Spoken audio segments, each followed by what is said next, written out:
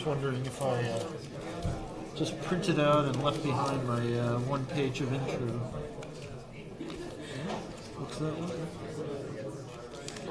But I can do it anyway. You know, it's actually true. You speak better without notes. You just sometimes you forget things. So, what did you have again today? You had, nothing else today. This is the only event today. Yesterday was pretty good.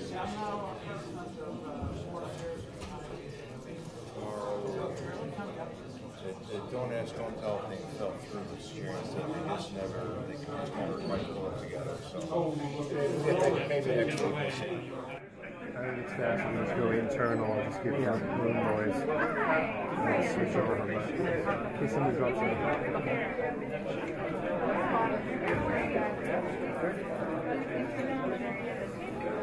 I just need to remember to throw it back.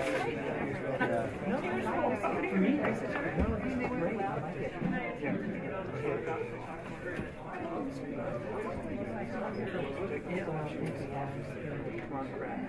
So, Filene and the gentleman next to him, if you don't hear from the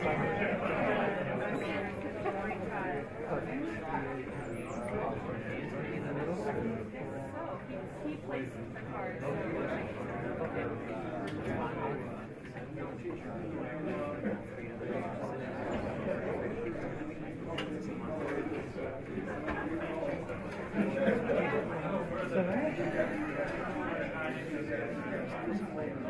Filling in loopholes.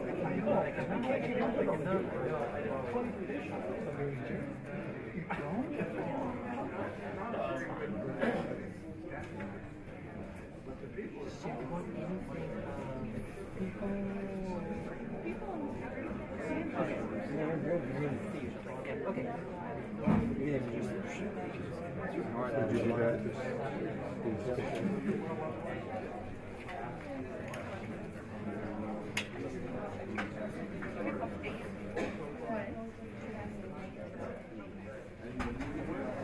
Do you have to be starting at the podium? Or? Okay. Sure, I'll get a shot of the podium right now. I just...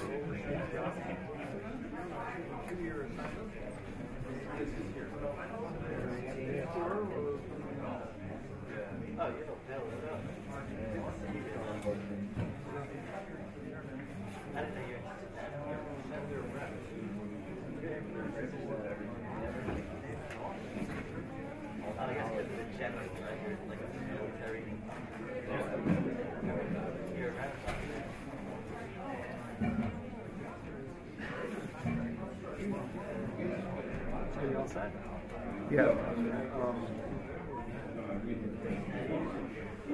I'll probably wait until we start and just check the signal before I kick back right to the office. Cool. Thanks for what you guys have. And what time is it tomorrow? I might come in earlier.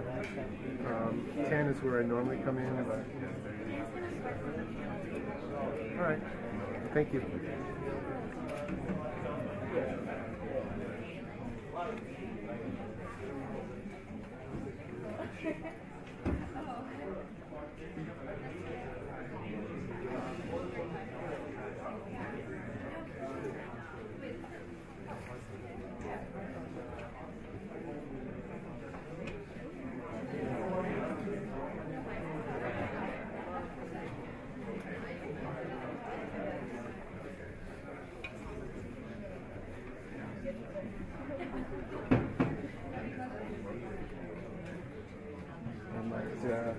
Start recording right from there.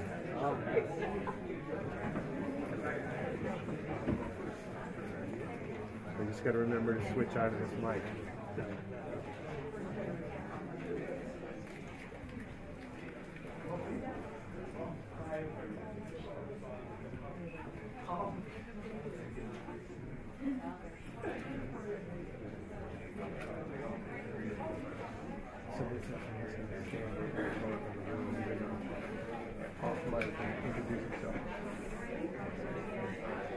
I think that's how that's going to go. Yeah. We just picked up the charge. We'll see. Kenny Elements for Captain. Okay. Please make sure.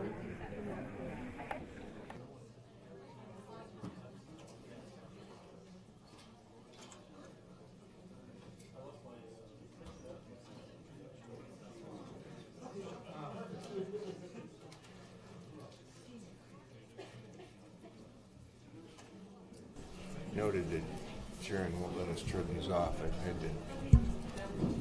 It's not fun. I don't think they're on. Oh, they are. You okay?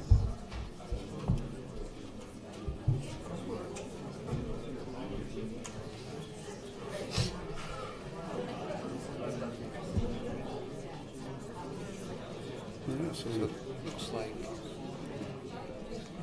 mostly alumni or other interested people. So Hanover has a. I went back to Paris. Yeah, because we're starting the mics are open. Yeah.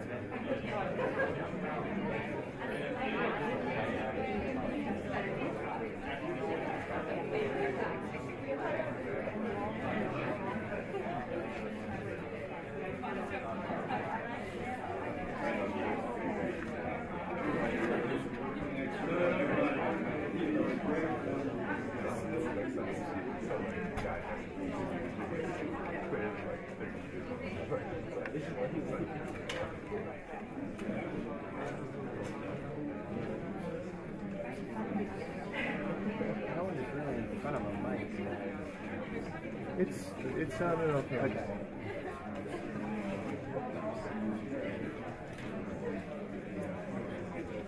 Good enough for me. What's that? That's good enough for me. All right. Good enough that I had to switch back to as they were whispering. Yeah, they weren't saying anything bad.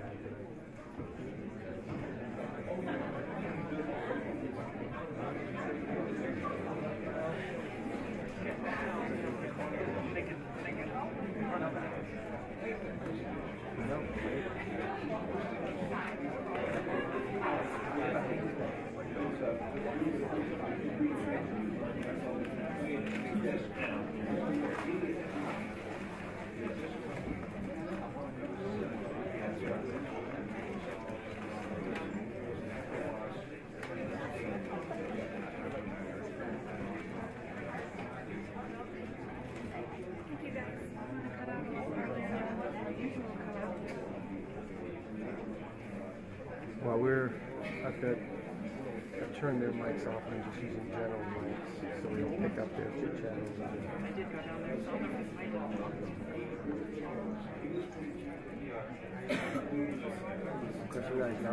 Of course, our chit chat. I was going to say, our chit chat with the camera operators is clean that up.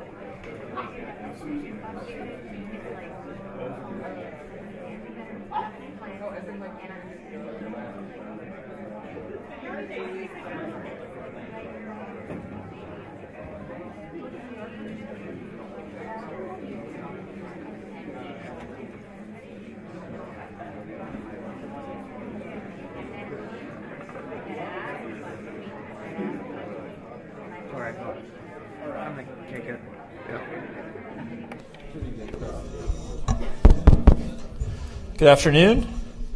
I'm Daniel Benjamin. I'm the director of the John Sloan Dickey Center for International Understanding, and it's a pleasure to welcome you all here today for this session on African politics, African security, and African economics with the two foremost policymakers from the U.S. government in this area over recent years. We all know that the images and the stories that we get in the daily papers from Africa tend to be depressing, sometimes at best, and despairing at worst. The news from the Central African Republic, from the Congo, it can be all too much to bear at times, but that is only part of the African reality. And there are many other realities too. In fact, there's a certain amount of folly in having any hour-and-a-half session just devoted to Africa.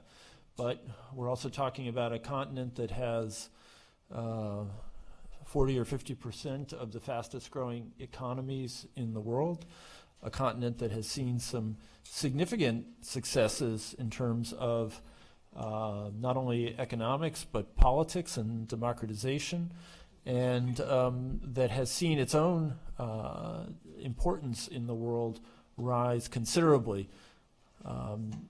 To my right, we have Ambassador Johnnie Carson, who has had really one of the most, who has distinguished himself, I should say, as one of the foremost Africanists, not just of his generation, but of his era.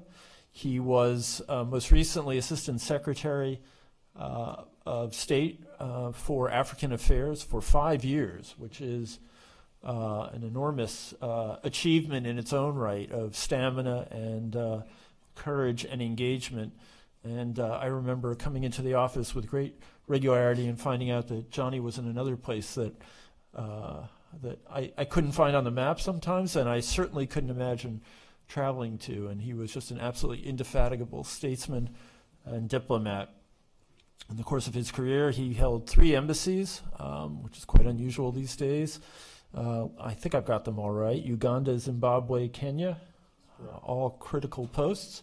And he also served, as we say in Washington, on the other side of the river. He was the National Intelligence Officer for Africa and had a number of other really important positions during an illustrious career. And he has honors and accolades as long as your arm, and I won't begin to recite them all. He is now a consultant, or a senior advisor, I should say, at the U.S. Institute of Peace. To my left is my good friend General Carter Ham, who is here at Dartmouth for 2 weeks, I'm delighted to say. He was the second combatant commander at the U.S. Africa Command, and also went to an astonishing number of countries in the course of his tenure there. I think 43, you told me the other day. Is that correct? 42. It goes up and down every day, but that depends more on whether countries are still there. That's right. Yeah. That's true. And he also had a remarkable career. He began unusually in this day and age of political generals, which I would never call you. He started as an infantryman and then was commissioned an officer after ROTC at John Carroll University in his hometown of Cleveland. He was commander of the U.S. Army in Europe. He was director of operations at the Joint Staff and had many, many other positions of tremendous responsibility in the U.S. military. I had the good fortune to work with both of these gentlemen extensively because, as you all know, terrorism is an increasing problem in Africa, and this was a period of great turmoil, but I found them to be extraordinarily good colleagues, and I learned an enormous amount from them. And one of the things that I learned from both of them is that the days when you could ignore anything that went on in Africa have long since passed. Johnny, you're probably familiar with this old Kissinger story where he was asked if he'd ever had a principals committee meeting, a committee meeting that is a meeting of the president's national security cabinet on Africa, and he replied indignantly, "Not on my watch."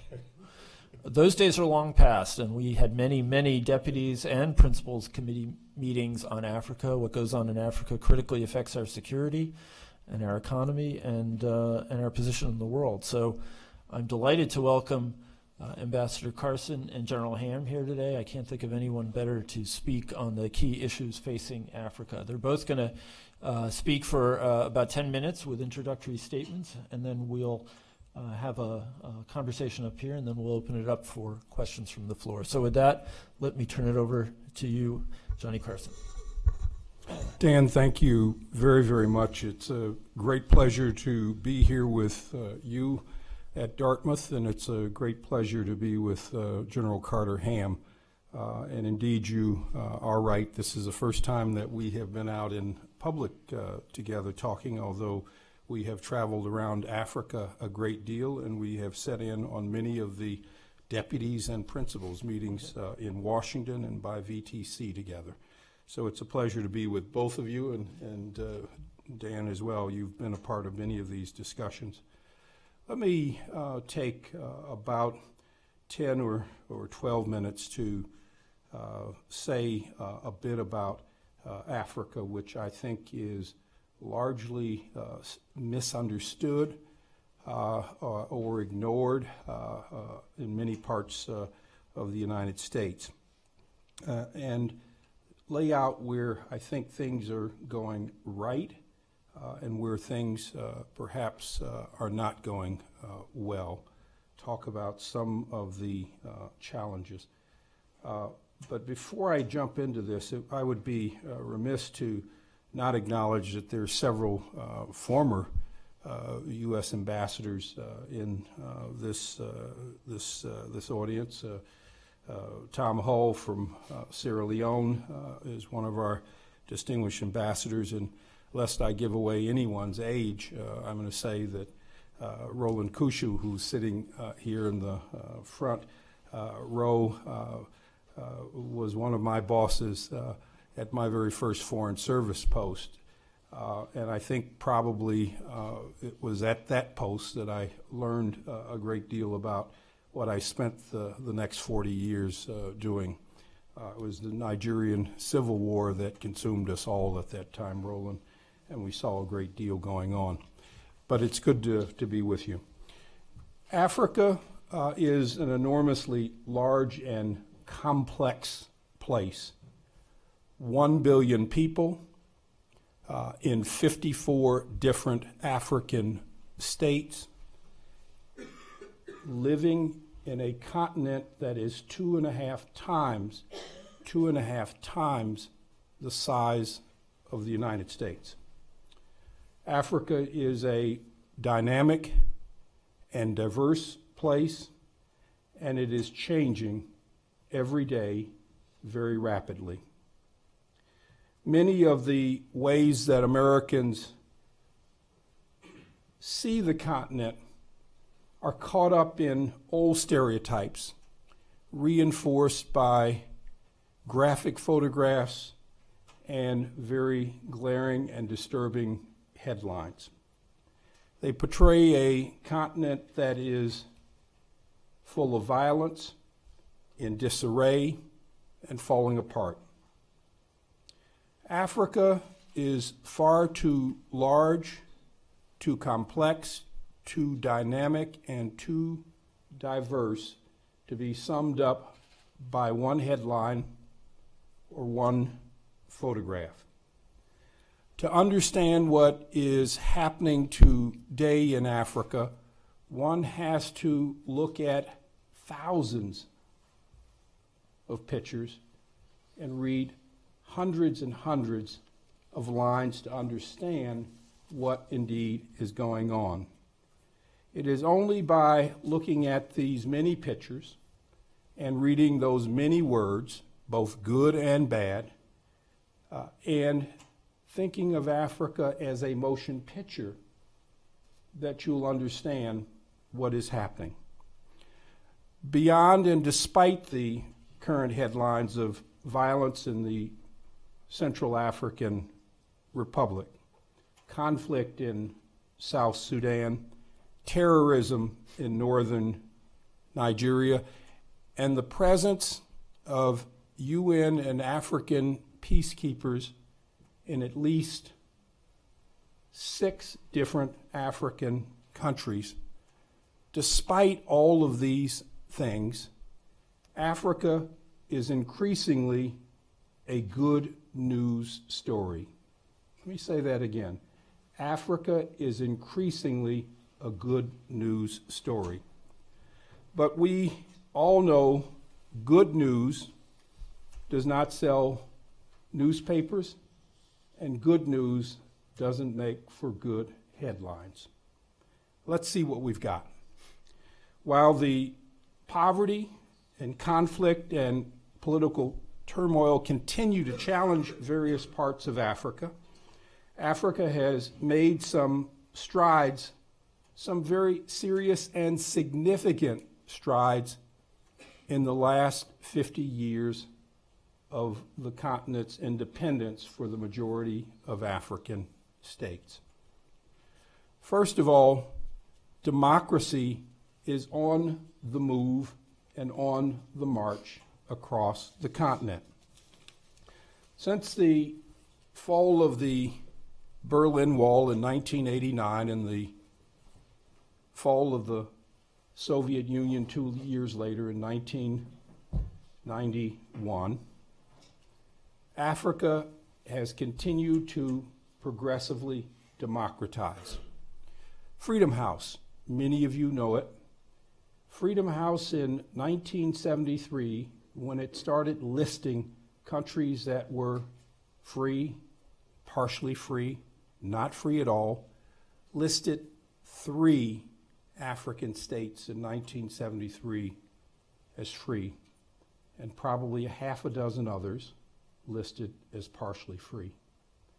Today, over 30 states in Africa are listed by Freedom House as being free or partly free.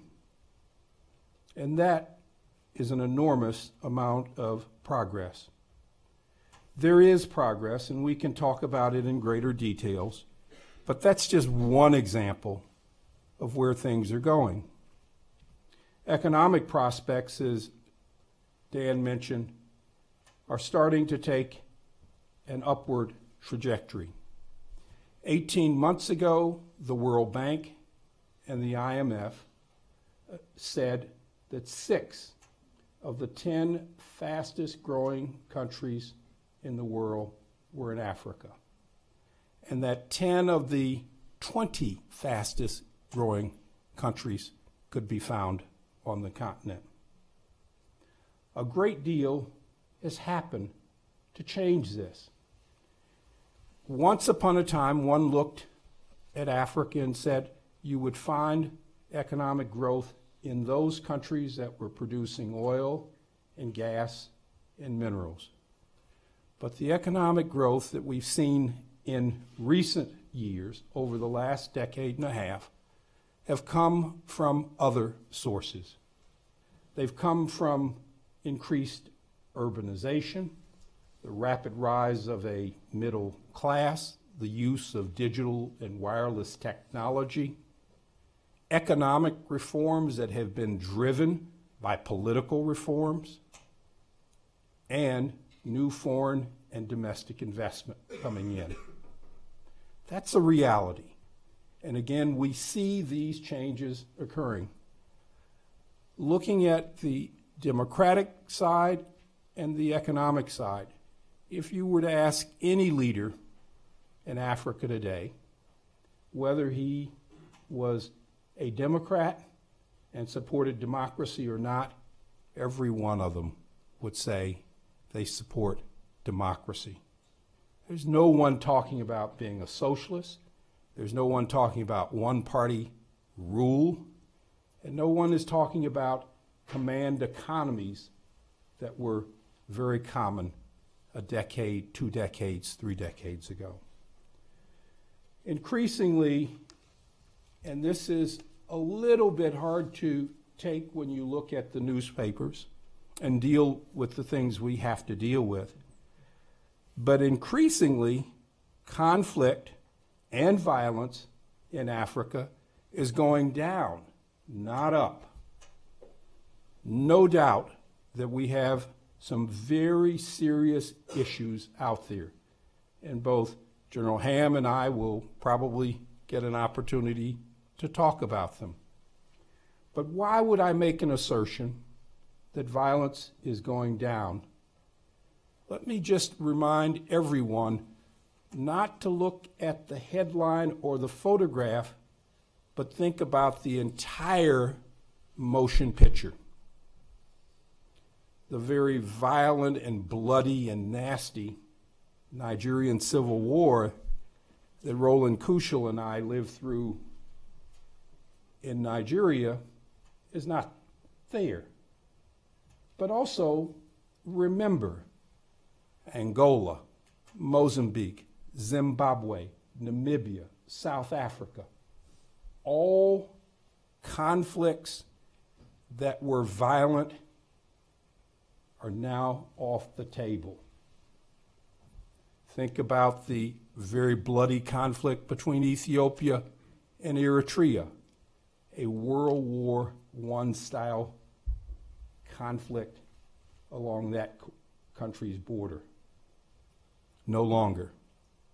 Yes, we do have residual conflicts on the continent, and some are a result of a new challenge and a new threat. But if you look back, there is, in fact, resolution of some of the more difficult conflicts. And the violent level has, in fact, diminished because we don't have the conflicts in southern Africa. We don't have Ethiopia, Eritrea. We don't have Liberia and Sierra Leone. All things that were grabbing as many headlines as issues today. And some of the ones we're dealing with today are residual from 20 or 30 years ago. Violence in the Congo, the eastern Congo. We forget dramatically that the UN just didn't go into the Congo 4 or 5 years ago. It went into the Congo approximately 9 months after that country's independence in 1960. And that the only Secretary General that we've ever lost died trying to resolve the Congo crisis, Dag Hammarskjöld. That's a legacy crisis. A legacy crisis. So don't look at the headlines. Look far deeper.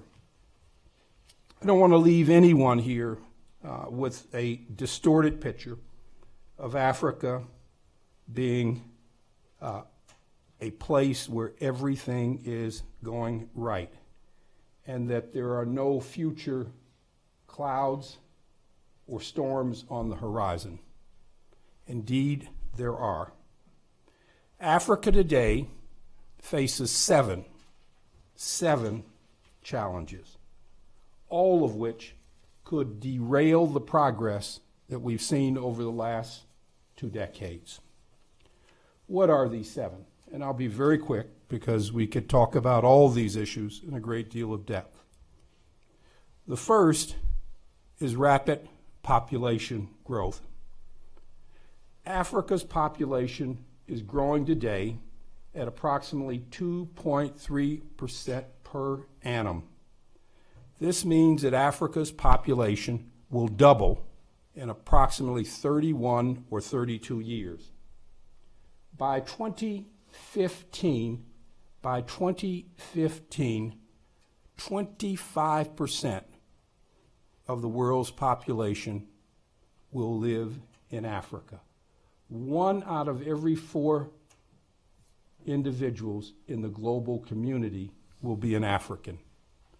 Just think of the enormous strain that this will put on African governments to build houses, to build schools, to build medical facilities, to find jobs, and for us to deal with issues related to immigration. This is a real issue. We can come back to the population issue, but it is one of those challenges. The second one is climate change. Dan mentioned that I worked for a while across the river and up the river. About 7 years ago, That organization, the National Intelligence Council, presented a national intelligence estimate on the issue of climate change. How will countries and nations be impacted by climate change? Key judgment on Africa was this, and this is not classified. Key judgment, Africa is probably one of the most vulnerable continents in the world and probably is one least prepared to deal with it. Get a map out and look at how many African capitals sit on seacoasts. We all know that as global warming continues, seas rise, and places that are located next to them will be inundated by water. Areas that have been drought prone will have enormous flooding, and those that are known for good agricultural lands will experience enormous periods of dryness. These things are already happening, and if you look at the headlines, you will see it's not just the snow caps disappearing from Mount Kenya or Mount Kilimanjaro or the warming of the Ruwenzori or the decrease in the lake sizes of Lake Victoria. These things are out there, but they don't get the kind of attention and priority that they should, because issues of civil conflict, of economic development, all dominate. Third one is terrorism, and I think that General Ham will probably talk to this a great deal more. Africa has not been inoculated against regional or global terrorism or the emergence of radical religious groups. In 1998, the embassies of the United States in Nairobi and Dar es Salaam were attacked and destroyed by Al-Qaeda East Africa. That event occurred 3 years before 9/11 and was, in fact, a precursor to 9/11. Simultaneous attacks against 2 embassies, 2 targets, suicide bombers, well coordinated and orchestrated. Since then, we have seen the emergence of terrorism both linked globally and some regionally occur in Somalia, Mali, Sahel as places, and in northern Nigeria with Boko Haram. Let me say that the other challenges are narco trafficking, a major issue out there for Africa, corruption, particularly in large states like Nigeria and Angola, which have large amounts of money being generated by oil. And finally, the last 2, the need to continue to consolidate democracy and strengthen democratic institutions, as well as to build on the economic growth that's occurring. All 7 of these things remain challenges, and they remain serious challenges if the continent is going to continue to make progress. As I said, it is a large, dynamic, and complex place, 54 countries. It's hard to capture that much in one snapshot or in one headline. Thank you.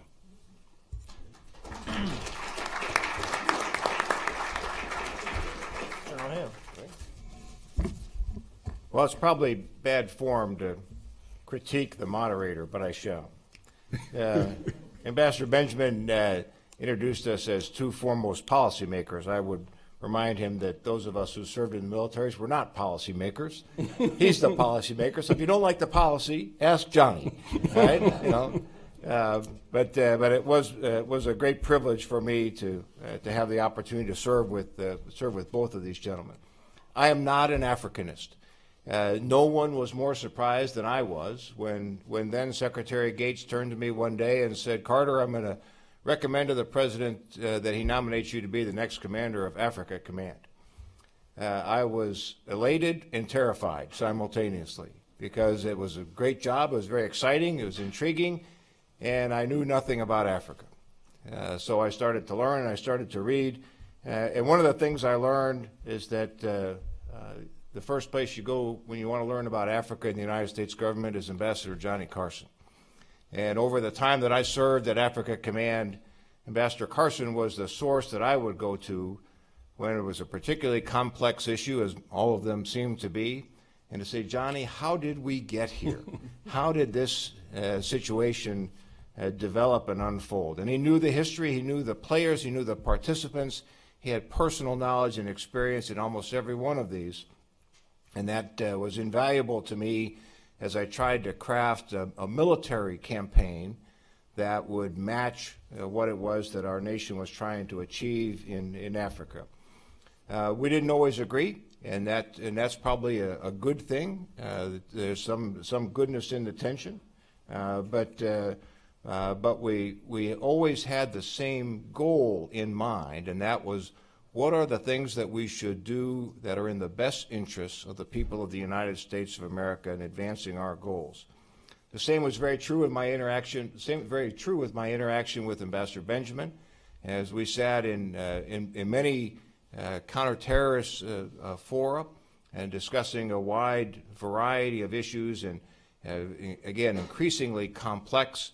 He had to deal with the whole globe. I only had to deal with one part of the world, though, as you've heard from Ambassador Carson, certainly a dangerous one. But what's always struck me about Ambassador Benjamin is that he was the one that would keep in these fora where everyone seemed to be mostly focused on, frankly, on tactical and operational issues. Ambassador Benjamin was the one that said, "Yeah, but what are we doing to address the underlying issues that are creating the conditions that allow extremism to take hold?" Sometimes more successfully than others. And I suspect we can talk about that. As a newcomer to Africa, I quickly turned, as military guys tend to do, and say, what are the source documents? What are the things that tell us what we're supposed to do? And I learned about a presidential policy directive that the president outlines 4 principal pillars that guide U.S. policy in Africa. And Ambassador Carson has touched on most of these. The first, strengthen democratic institutions, helping African governments become accountable, transparent, and responsive, bolster positive models, and promote human rights. Second pillar, spur economic growth, trade, and investment. And the president, I think, in his last trip to Africa last summer, certainly emphasized that. The third pillar was advance peace and security, and not surprisingly, that's the pillar on which we at United States Africa Command focus the most, with specific emphasis on countering terrorism, building regional security cooperation, security sector reform, and the prevention of conflict and mass atrocities across the continent. And then the fourth pillar of the president's policy, promote opportunity and development, and there is a supporting military role in that, I believe. The second document is the National Military Strategy, which says that for the United States Armed Forces in Africa, we should focus on building partner capacity, focusing on counter-extremism, and assisting, interestingly, and this is several years ago, assisting the African Union, particularly in the African Union's development of its African standby forces. And then finally, a defense strategic guidance in which the President and the Secretary of Defense outlined the principal missions of the armed forces. And again, for Africa, they tell us to apply a light footprint, low cost, and innovative approaches. That was code to me that says, you're not going to get much to do what we told you to do in Africa. And that was pretty much true. With all of that, then we crafted a mission at United States Africa Command that was focused on strengthening, that was the primary mission, strengthening the defense capabilities of African militaries so that they were increasingly capable of providing for their own defense and for contributing to regional security. Now, certainly, as all military commands, we had to be prepared to conduct combat operations when so directed by the President. Libya is an example of that, but that was, frankly, more of an anomaly for Africa Command than the norm. The President, in his first trip to Africa, when he spoke in Accra, Ghana in 2009, vocalized a principle I think that most of us who have worked in Africa believe very strongly in, and that's the simple statement of African solutions to African challenges. Let me give you 3 examples where Africa Command tried to abide by that principle over the past few years. The first is Somalia. It's hard sometimes to think of Somalia in any kind of positive light, but I think, as Ambassador Carson artfully laid out, things are changing. He and I had opportunity to visit, and it's a different Somalia than most Americans have in their minds. It's different in part because the African Union, and particularly the African nations of the region, have decided to make it different.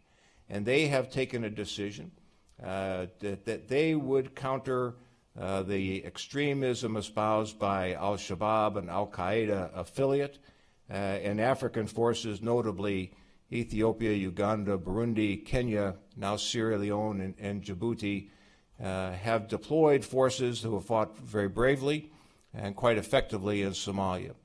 They've done so with the considerable financial support from the United States and others, but also with the training and equipping that has been provided by the United States under the authorities that the Department of State has, and Africa Command was glad to partner in some of that effort. But I think that's as I would talk with people in the Department of Defense, that's a good model of what building partner capacity is. It's enabling African forces to accomplish the missions that they want to accomplish. It so happens that their objectives align with ours, and that's a good thing. But a light footprint, a little bit of intelligence support, some money and some equipping and training, I think, is a good model. A second example is in the effort to bring to justice Joseph Kony and those in the Lord's Resistance Army. And those of you, I suspect most of you in this room know about the Lord's Resistance Army. I would tell audience, particularly student audiences who sometimes didn't know about that, so if you ever questioned if there was really evil in this world, just Google Joseph Kony, and that will eliminate any doubt in your mind that evil exists in this world. Again, an African-led effort, principally by the Ugandans, but in partnership with South Sudan, Central African Republic, and the Democratic Republic of Congo. The United States Congress passed a law, and President Obama gave us a directive to assist the African forces in that effort, and so a small number of United States Special Operations personnel, about 100, operate in the region.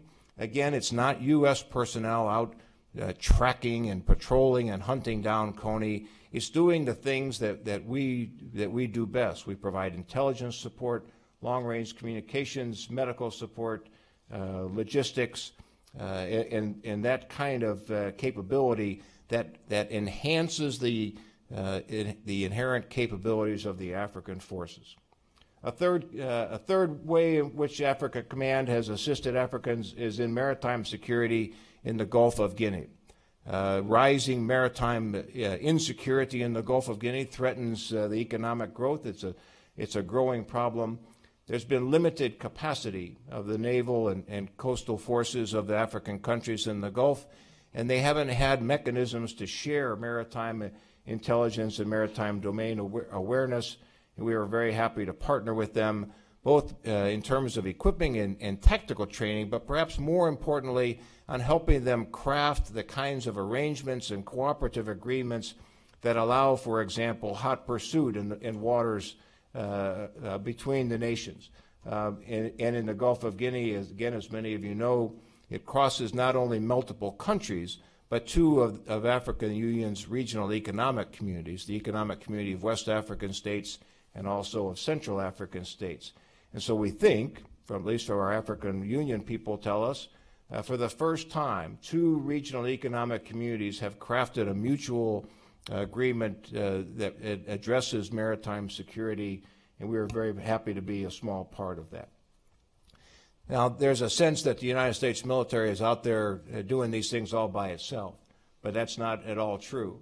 Everything that we did was done in partnership with others in the U.S. government, and most importantly, with the approval and the consent of the United States ambassadors, several of whom are here. As Ambassador Benjamin mentioned, I got to 42 of the 54 countries. I think you got to all of them. But one thing was always clear to me, that though I ended up being a fairly high-ranking military officer, wherever I was never the senior American in any African country. It was always the United States ambassador. And again, we didn't always agree. We might bark at each other behind closed doors, but when we walked out of those doors, we were arm in arm, unified in implementing U.S. policy. So that, I think, is a snapshot of what we tried to do. It was a far-ranging, diverse, and complex mission.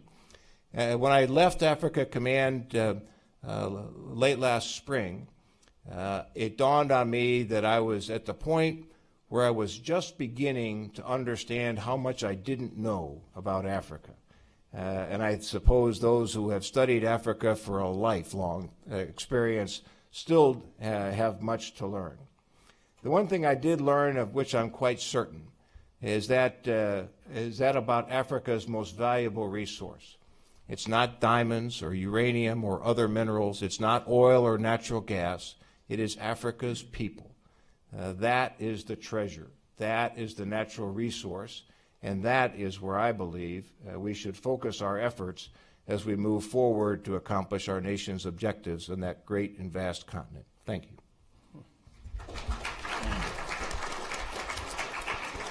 Thank you.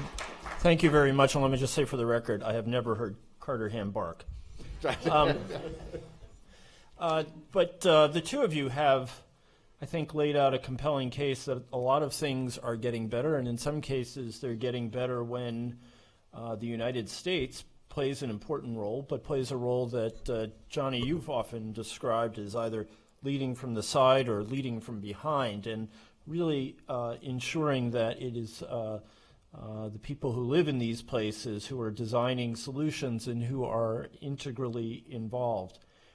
My own instinct from working on security issues in this region is that there's a lot more we could do, and I'm curious, and we'll start with you, Johnnie, where else you would like to see the U.S. take this kind of approach, or maybe we've taken it and we need to take it more robustly.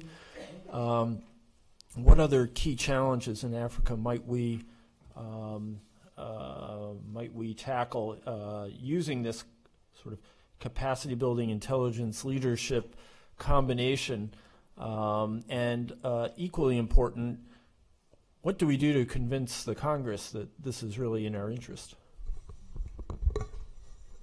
No, it's a very good point. And I think that General Ham has rightly pointed out a number of places where we have been extraordinarily good and effective partners with Africa. Somalia being one of those cases, LRA another of those cases. But I think that we can also be effective partners in working with Africans to deal with some of the challenges that I talked about earlier, particularly in the area of energy. Africa has enormous energy assets in hydroelectric potential and solar potential, the use of coal and other old resources. But it does need a partnership to be able to effectively exploit those resources, turn them into energy that people can use. And so we've got to look for ways to partner. I think one of the things that President Obama did on his trip last July in Africa was to announce a major Power Africa initiative where he committed to working with the private sector in this country and with African private sector to substantially increase the amount of electricity going into African households. We have to find ways to effectively work in collaboration and in partnership. And as we move away from the security theater, we have to find ways of encouraging the American business and investment community to recognize the growing importance of Africa as a trading partner and as a place for investment. All of these things require a great deal of support, encouragement, and collaboration from our side, saying it's important to do it. Equally, I think it's important for us to work on dealing with issues of narco trafficking. That's a global issue. It's not just an African issue. It's not just our issue. And we need to find ways to help strengthen African customs services, help them to improve their border security, help them to improve their ability to inspect and interdict cargoes that may be carrying narcotics. So there are lots of ways that we can, in effect, work with the Africans nations, and we just have to be more assertive about doing it. Sure. There are a couple of areas I think certainly we could improve upon, though there has been already significant improvement. One of those is Congress has granted over the past few years what are called dual key authorities, that programs that can be implemented if both the Secretary of Defense and the Secretary of State agree with them. I like that approach a lot. I think there's more of that we can do. Most of it right now is focused in the area of counterterrorism. I think it could go into other areas. As I've traveled around Africa, the one thing that African security officials, both civilian and military, asked me for more than anything else was intelligence. They were very good with human intelligence, better than we'll ever be in the African continent. Obviously, they have culture and language and all of those other skills, but they're not quite as good in technical intelligence as the United States has. And so I think we can make some improvements in expediting the process by which we share intelligence with non-traditional partners. So I think that's an area to improve. We ought to streamline our security assistance programs. Again, I would talk with African leaders. I said, the only two guarantees I can make you if you're interested in procuring U.S. military hardware is that it will take much longer than you expect, and it will cost a lot more than you're willing to spend. And that proved to be the case, and I think we lost opportunities, and we lost some ability to provide needed equipment to partners. Most African countries, at least in my experience, would like the United States to be their security partner of choice. We make it awfully difficult for them. Lastly, given my interest, I think, in emphasis on human development in the military domain, we ought open more opportunities for professional military education, more Africans coming to the United States, and more American officers and non-commissioned officers going to professional military education in African programs. I think that would benefit all of us. Johnny, as I was looking, Googling the other day just to think about this event, I came across a headline from last October that you can see that spoke about a prize that has been endowed by Mo Ibrahim, the Sudanese-born telecommunications billionaire. And this goes to the issue of leadership and governance. And it says, I guess, for the fourth time in 5 years since this prize was created, it was not awarded for the best for good governance prize to African leaders. And I was wondering if you think that that is a fair conclusion, and if so, what is it that is hindering the emergence of a new generation of African leaders? And I should note that just such a short period of time after the passing of Nelson Mandela, this is, of course, a critical question for everyone, whether they're African or not. Now, let me just say that Mo Ibrahim has done a great thing by establishing this prize for democracy and good governance, and he has set a very high standard for it. I think that there is a leadership deficit in Africa today. While there are a number of outstanding leaders over the last 3 or 4 years, none of those leaders who might have been eligible for the prize had comported themselves in office at a sufficiently high standard to be worthy of receiving it.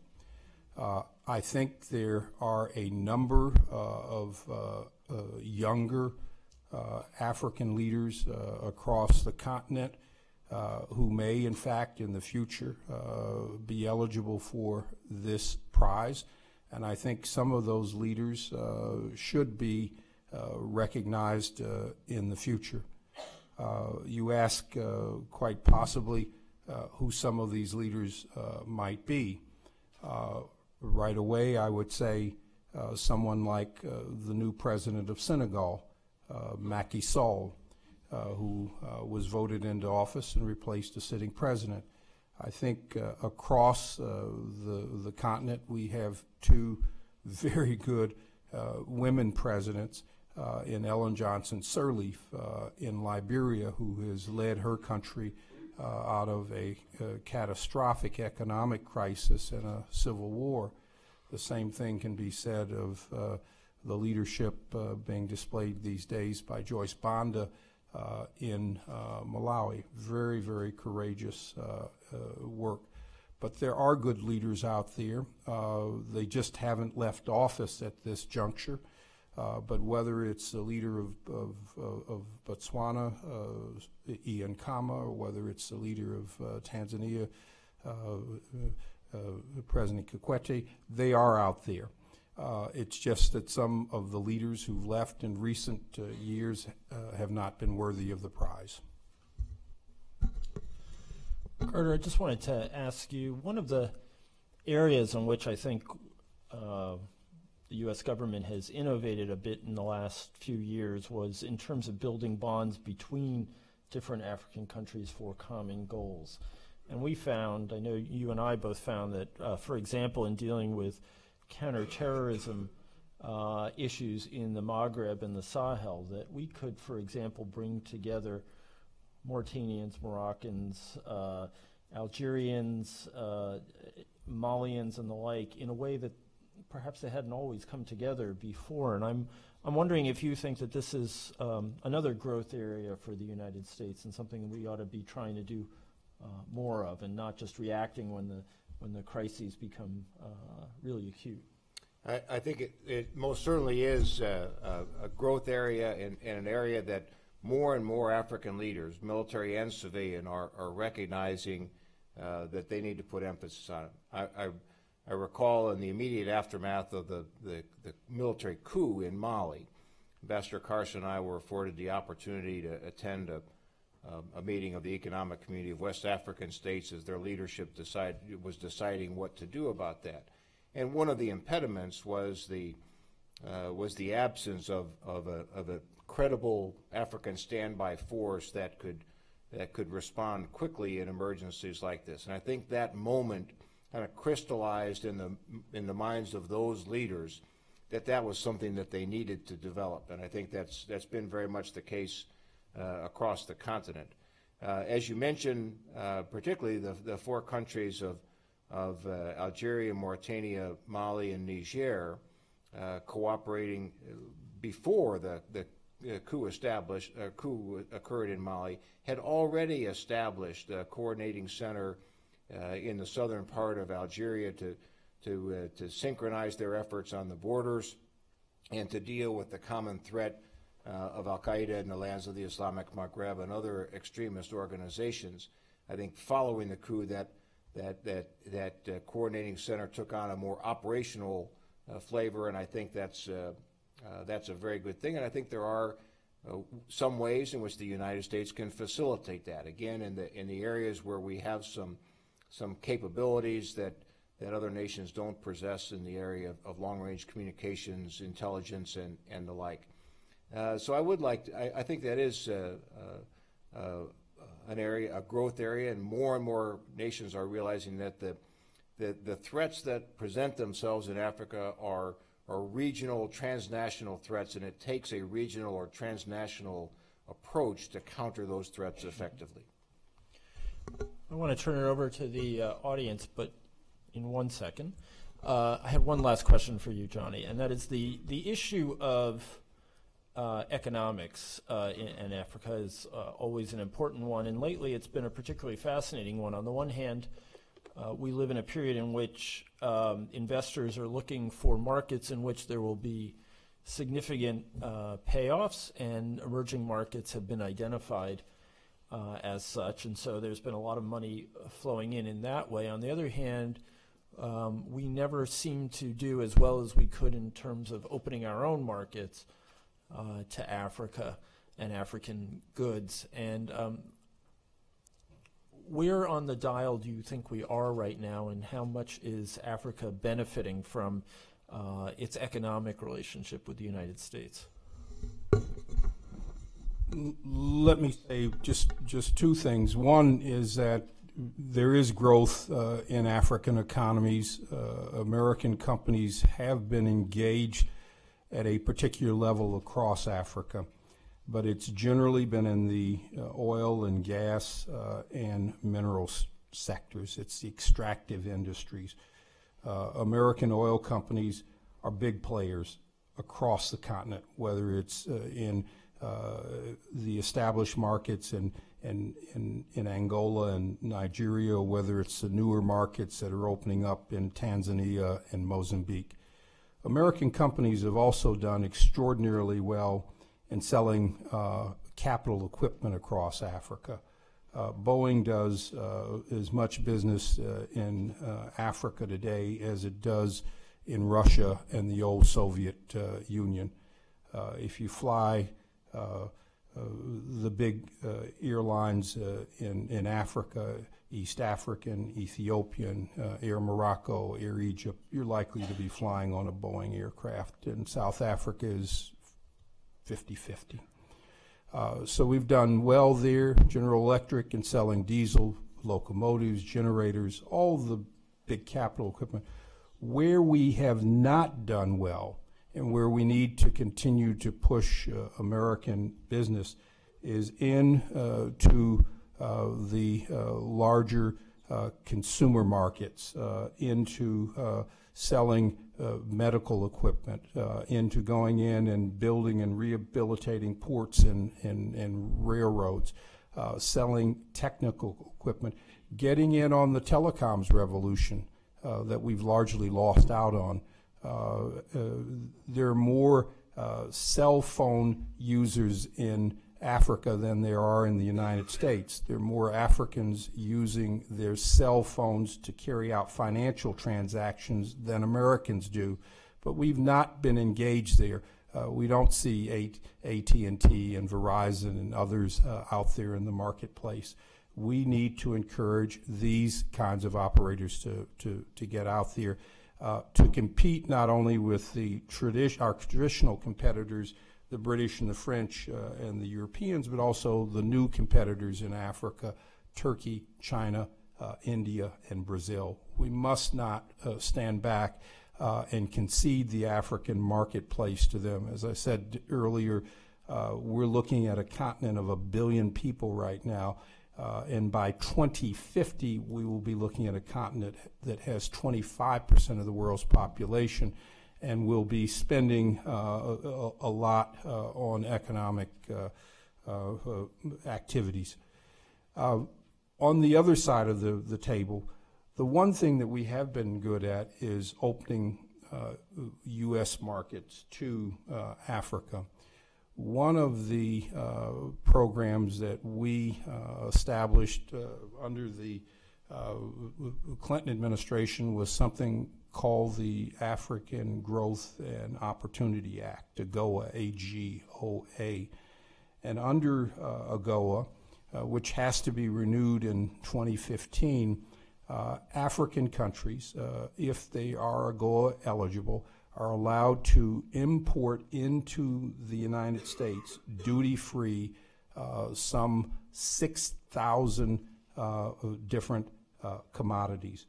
Most of the things that have come into the United States under AGOA have been textiles.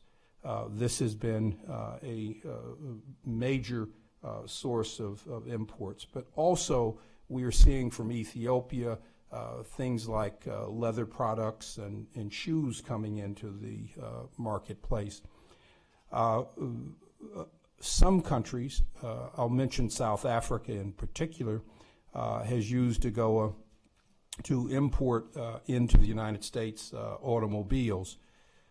If any of you are driving a 300 series BMW or a 300 series Mercedes and think that it is coming from Germany, in fact, it's coming from South Africa, because those cars are manufactured in South Africa by Mercedes and BMW, and then shipped into the United States under AGOA. So South Africa has been a country which has used AGOA quite effectively. Many other African countries do not have the kind of industrial base to allow them to participate more fully in these economic activities. But we do have something called AGOA, and it does allow for, as I say, approximately 5,000 to 6,000 products manufactured in Africa to come into the United States duty-free. And here I was sure those cars were made in South Carolina and Alabama. Okay, at this point, let's open up the conversation to the audience. There should be microphones going around. And please don't ask your question until you do have a microphone. And then when you do ask your question, make sure that it has a question mark at the end of it. And we would also appreciate if you'd identify yourself. So, right there. Hi, I'm Pete Mertz, just a Hanover resident. And Ambassador Carson gave me an opening because he mentioned Liberia twice, and it's a country in which I have a lot of interest. And I would contend that U.S. policy there has had a very poor history, from our support of the Americo-Liberian elite to our blessing of Samuel Doe's election to our failure to get involved at all in the devastating civil war. And now we have a country that ranks in the top 5 in the world in terms of the lowest per capita income and corruption. We recently had no student pass the entrance exam for the University of Liberia at the first sitting. The capital's without electricity. How much responsibility do you see the U.S. as having, given our historical relationship in Liberia, for this failure, and what can be done about it?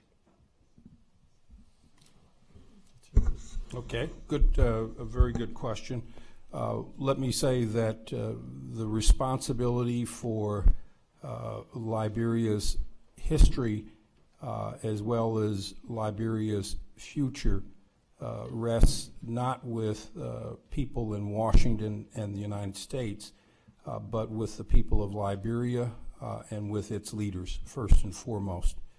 And so I think that we should not see ourselves as responsible for Liberia's history, nor should we see ourselves responsible for Liberia's future.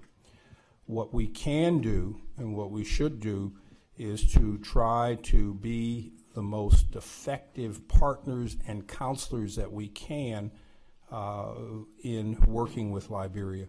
And we should, in fact, continue to push those things which are in our interests and which we believe are in the interest of Liberia. First and foremost, strong democratic institutions, economic growth and development that provides opportunity for its citizens, helping to them to develop the kind of security forces that will promote stability within a democratic society. Those are important. Let me not attempt to rewrite the history, but to say a little bit about it. A lot of what went on in Africa prior to the end of the Cold War in 1989 and 1991 had everything to do with global politics and the desire to frustrate Russian, Chinese, and communist efforts across the continent. More often than not, we chose our friendships and relationships in Africa based on how people believed their politics aligned with that of Washington in the West or with the Soviet Union. Liberia was in that category. Since the end of the Cold War, I think that our policies in Africa and across Africa have been more reflective of our values and principles and priorities at home. Strong democratic institutions, economic growth and opportunity, respect for civil liberties, free market economic systems, and opportunities for everyone. And I think those are the policies that we seek to advance. Samuel Doe came along during a period in which the Cold War was still flourishing. He was looked at as a Cold War ally and not as a democratic one. His rise to power and his fall was as the result of the barrel of the gun. Dr. Miller. Thank you to Dickie and to Ambassador Benjamin for an excellent panel. I'm Norman Miller, a lifelong East Africanist. I have two questions, both of which come out of the African Studies Association, which recently met in Baltimore. The ASA is about 3,000 American and African academic, State Department, missionary folks. It's the association in the United States, and all you gentlemen know that very well, I know.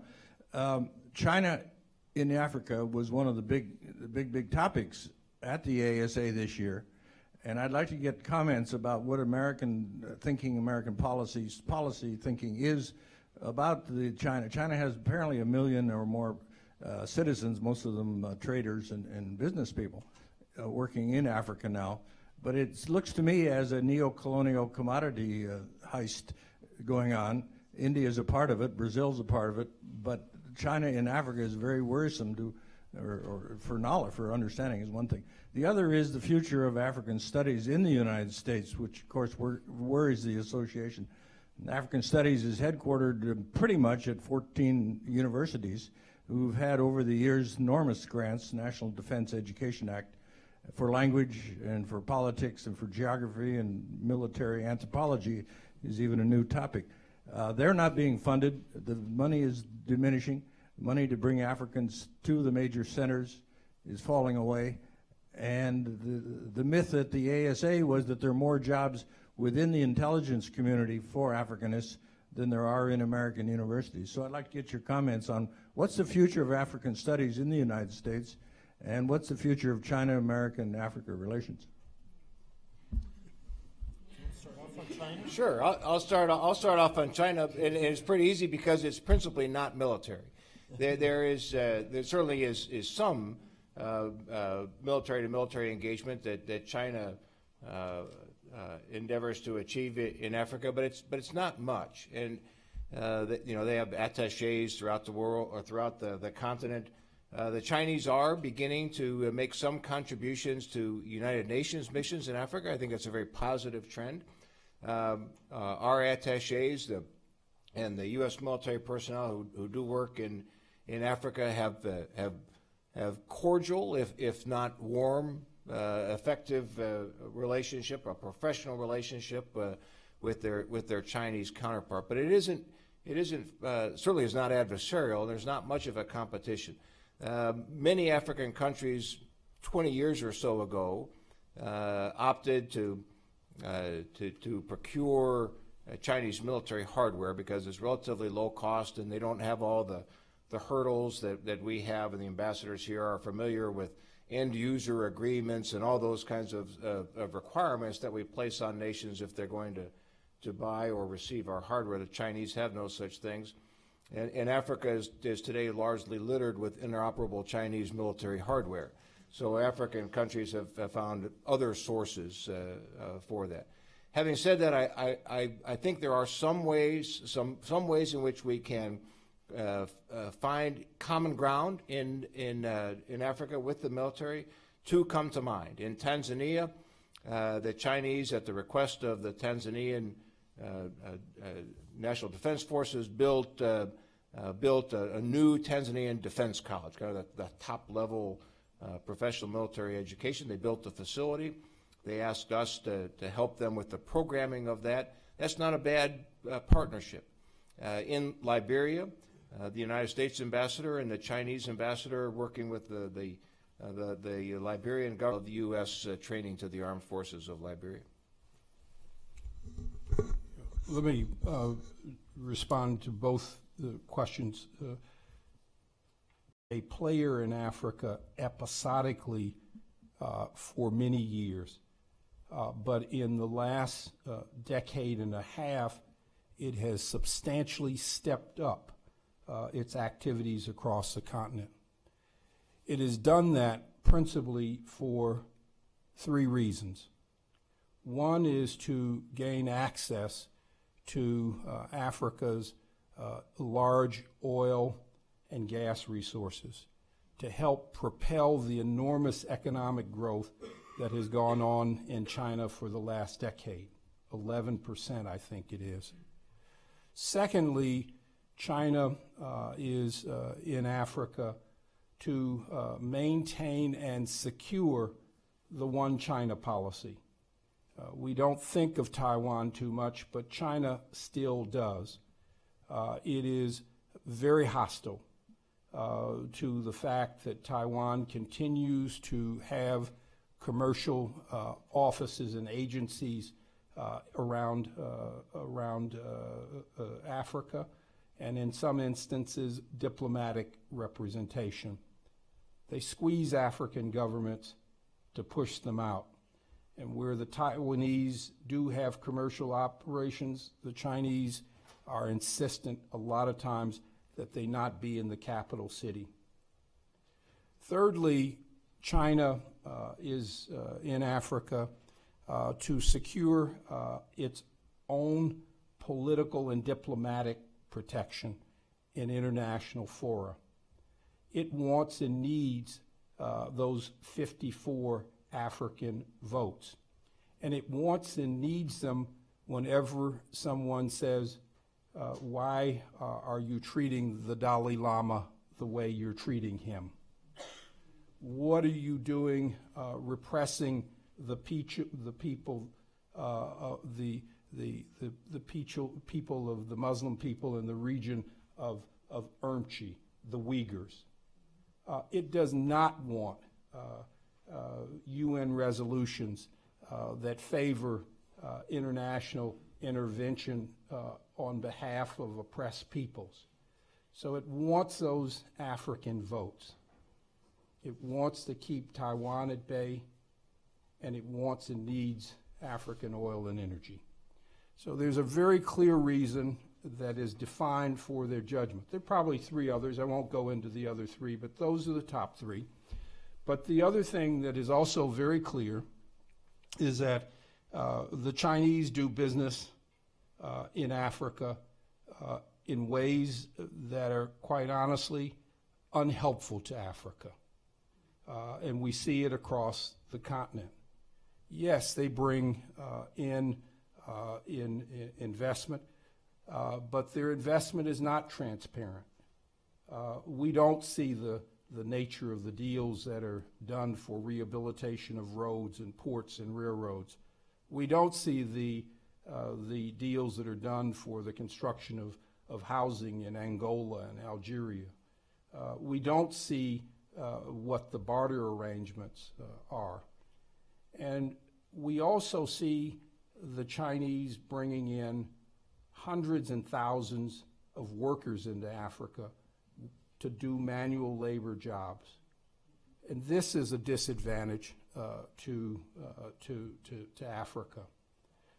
We say to the Africans, as we say to the Chinese, to the Africans, drive the same kinds of bargains with the Chinese that you do with an American or Japanese or British or German or French firm. Drive the same kind of hard deals. If you go to Port Harcourt, or if you go to Cabinda or out to Luanda to see the oil rigs, you don't see hundreds and hundreds of American workers out there. We hire local, we provide skills training, we provide technology transfers, we integrate people into our operations, we follow local labor laws, and we also have something called the Foreign Corrupt Practices Act, in which we prosecute people for corrupt practices. I don't know whether you can get this done in a Chinese court. There is a difference, but the reasons are very clear. The second thing I will say about the future of African studies, I think now is the time to not be pulling back, but in fact to be doing more. Because I believe that over the next 5, 10, 20, 25, 30 years, we will continue to see progress in Africa. We will see Africa becoming more urban, more middle class, more educated, and more a part of the economic global community. And if that is happening, it means that we need more people who understand what's happening, just not on a global basis in Africa, but what's happening in Tanzania, what's happening in Nigeria, and places like that. This is extraordinarily important for us, and I think we lose sight of this. Let me just, one quick factoid out there on this, and I'm harping on demographics and things like that. And this is a demographic about Nigeria, Africa's largest country. Depending on who you're looking at, numbers 160 to 170 million people. In that, 2050 scheme of things, where I said that we would see Africa's population rise there, we will see Nigeria's population double. We will see it double. It will become, over the next 70 years, probably one of the largest countries in the world. As Japanese population declines, as the Russian population declines, we're seeing enormous growth still in Nigeria. But don't take it in that, just take it down to a microcosm. And the other factoid is today that Nigeria is, in fact, the 6th largest Muslim country in the world. The 6th largest Muslim country in the world. soon to be tied with and surpass Egypt, probably in the next decade. And we're talking about a country that has more Muslims than any Arab state in the Middle East. That's why we should be focused. Let's go right over here. I guess this is directed at, I'm Paul Shuka and I'm a student here. I guess this is directed at General Ham. I'm aware that AFRICOM is not based in Africa, and I was wondering how the distance, and you're saying that you have these relationships with African countries, and you're saying that sort of a light footprint in Africa. Do you think this is strategic in the idea that people don't want a large American presence in these countries, or do you think this is sort of a benign neglect of the sector? Yeah, the location of the headquarters was, I think, more a result of practicality than anything else. Previous to the establishment of United States Africa Command, United States European Command, headquartered in Stuttgart, had responsibility for most of, not all, but most of Africa. And so when the command was stood up, the people were already there, the facilities were there, it kind of made sense. Now, in fairness, there were a number of countries who very strongly objected to not only the existence, the establishment of Africa Command, but also its the potential for basing a large headquarters in Africa. There are also countries that welcomed it, and Ambassador Carson and I both had heads of state say, come, and to, I mean, every time Secretary Clinton would go to Africa, someone would tell her, put the headquarters here, and we would go through a drill of why it wasn't a good idea. So now, from a practical sense, would I like the command headquarters to be in Africa? Yes. As a taxpayer, no. The United States military doesn't do things small very well.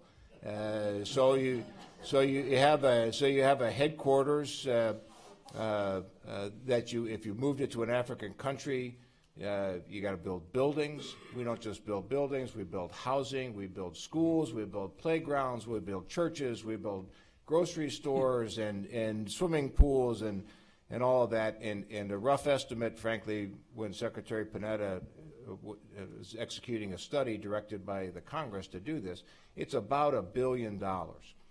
I don't know about you, but there's probably better ways for our government to spend $1 billion than doing that right now. In practical terms, yes, it was hard. I spent a lot of time in airplanes, and people spend a lot of time in airplanes. But I think that's better than trying to have a large presence on the continent, at least right now. Stuttgart's a good place. We're well treated. Families are well cared for. It's a great commercial airport right nearby, and it's a great location for the command headquarters right now.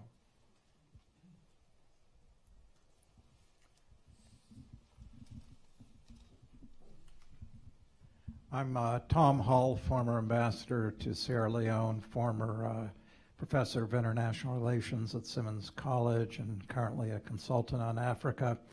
And my question is on a specific African country that's important to us, and the relationship is an ambivalent one, as it is with many African countries, because on the one hand we criticize it justifiably for human rights abuses, suppression of minorities, suppression of the media, being a laggard on democracy and so forth.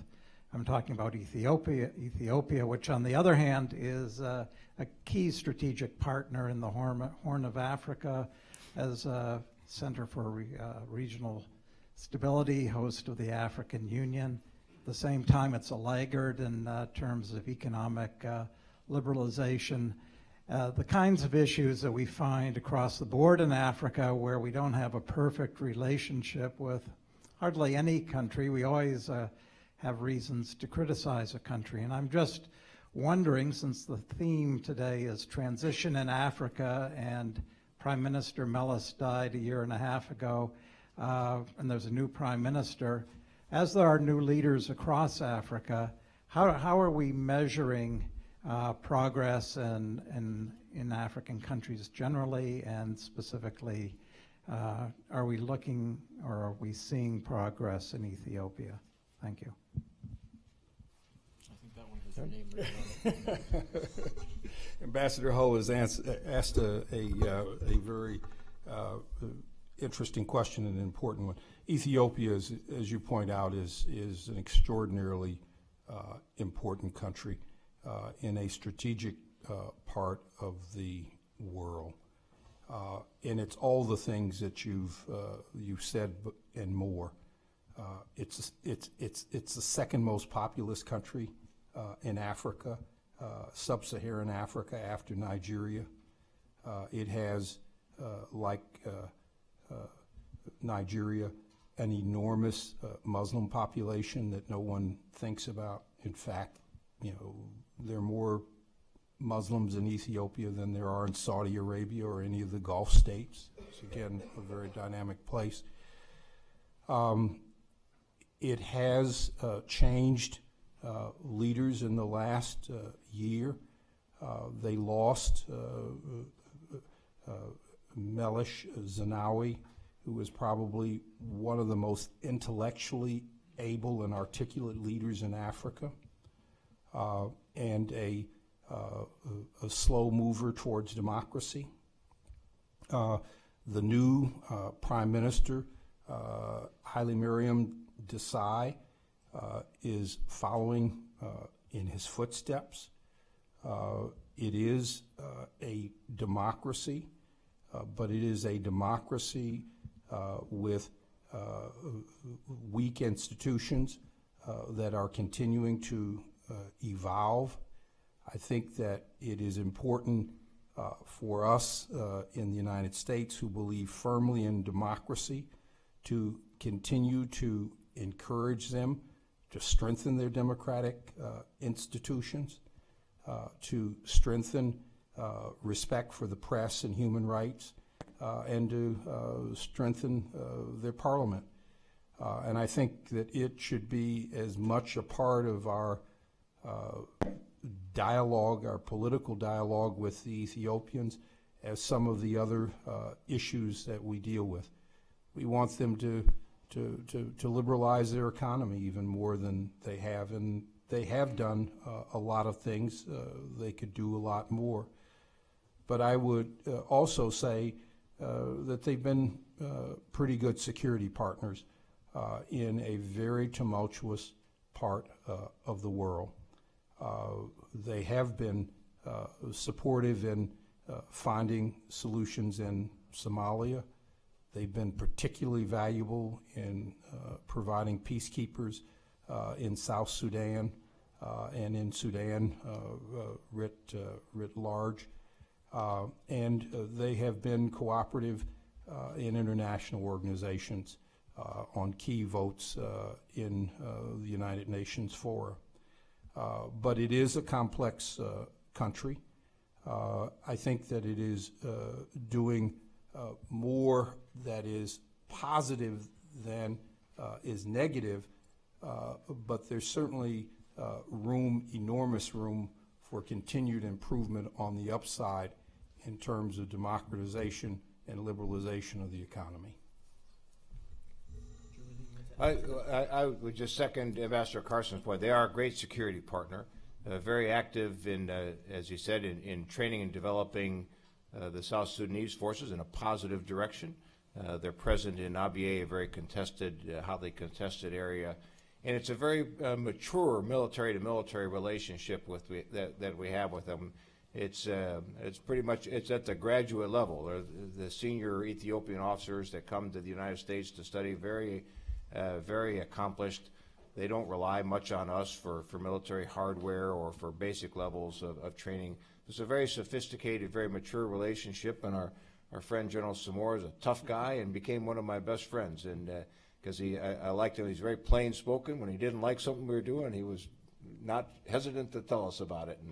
And he was very receptive when I would tell him things that we didn't like they were doing. So it was a good, mature relationship. We are just about out of time, but I know a number of people still have questions. So what I'd like to do is gather 2 or 3, and we'll answer those and then call it a day. Yes. Okay, we have 1, 2, and 3, and 4. Here at Dartmouth, we're never allowed to leave a student hand up in the air. So. Good afternoon. My name is Louis Greenstein. I'm Norman Miller's younger, smarter brother. My question is for Ambassador Carson. 7 challenges, but I didn't hear anything about health or education. And it seems to me that these belong on the list somewhere, and maybe you're seeing them as just a product of others on your list, but I would be grateful if you would say something about that. Don't answer that yet. Okay. No, right next to. No, there we go. So this is a question sort of about terrorism. So terrorism in Northern Africa especially is very complex, and I was wondering from a policy-making perspective how you guys differentiate between traditional non-state actors and then newer forms of terrorism. And also, this is sort of a broader question, which is self-interested because I'm writing an essay on this. But what sort of is the history of the term terrorism as applied to Northern Africa, and when did it start to be used, and how have you thought about, or how do policymakers think about when to apply it? So.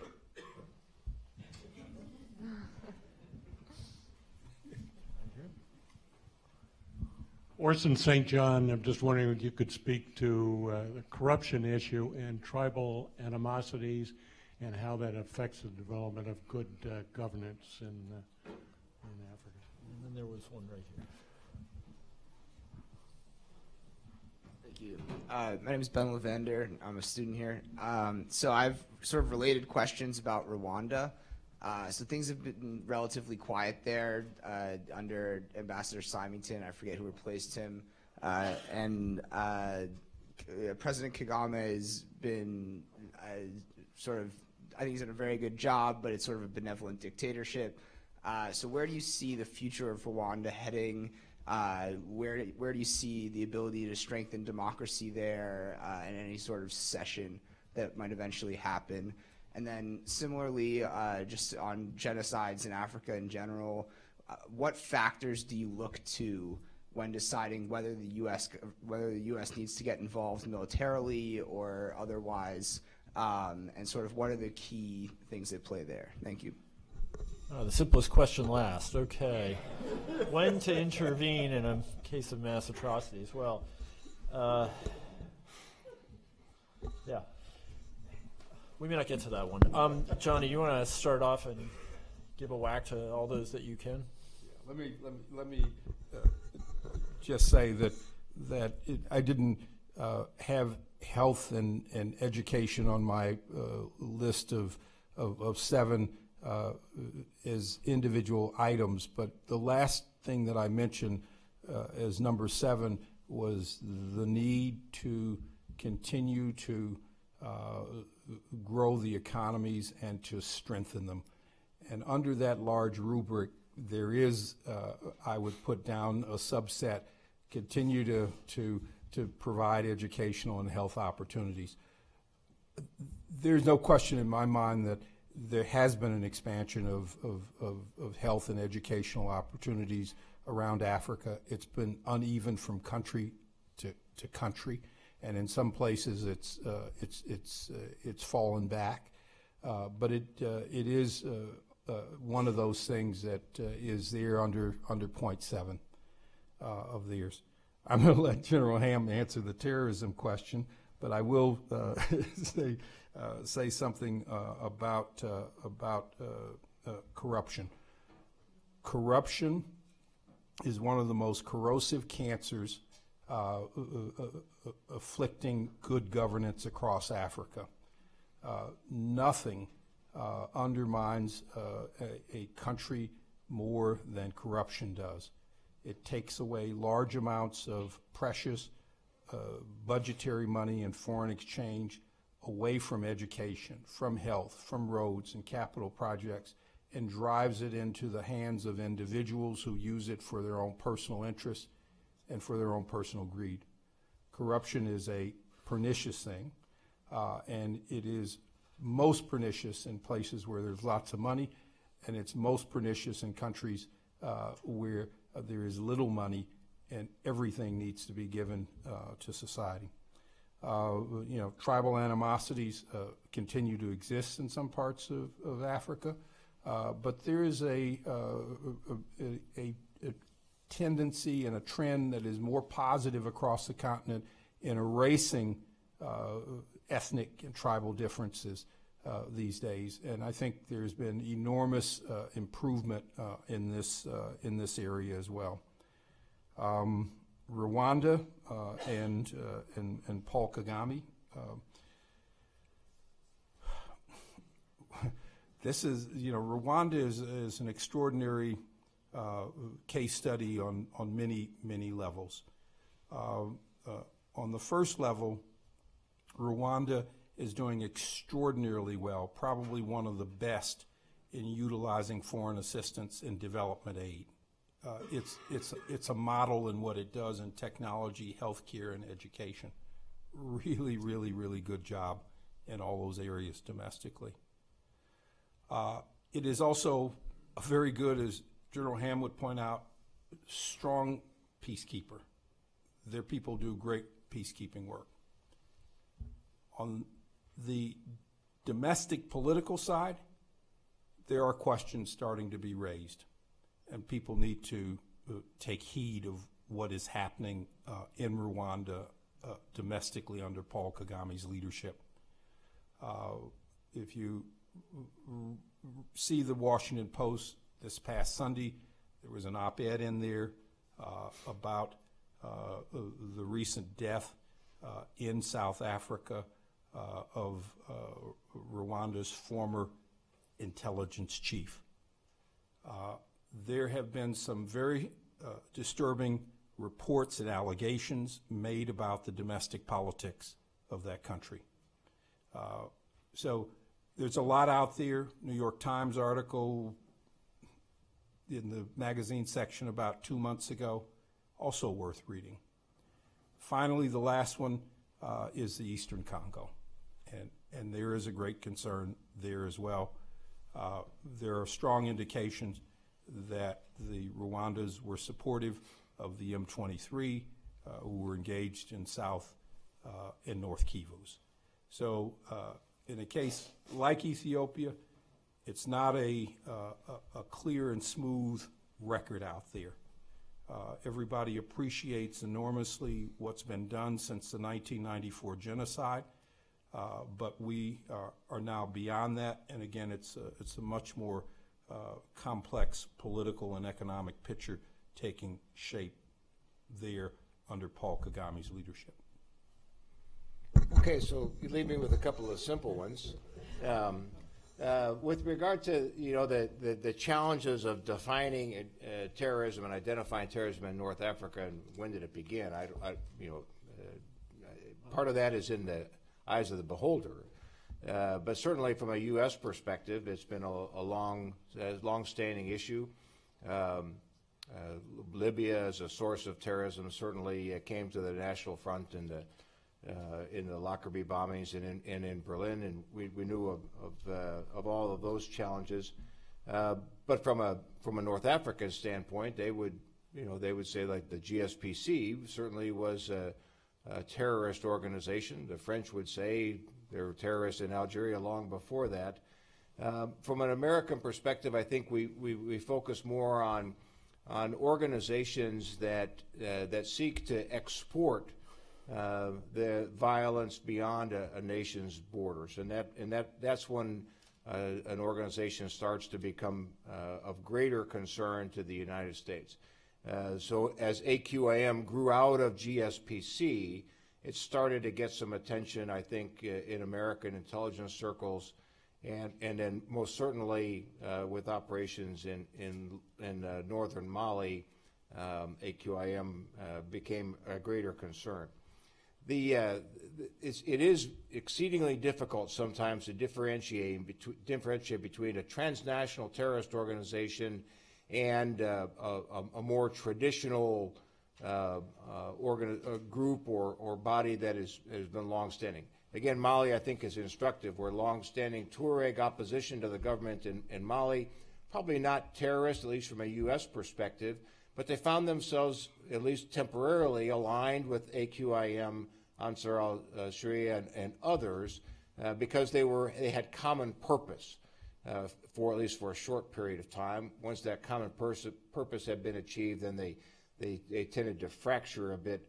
So it is a real challenge to try to differentiate what are the groups that we really want to focus on that we think create the greatest threat to the United States. And it was one of the issues that Ambassador Benjamin and the broader intelligence counterterrorism community had to deal with. But it is a tough one.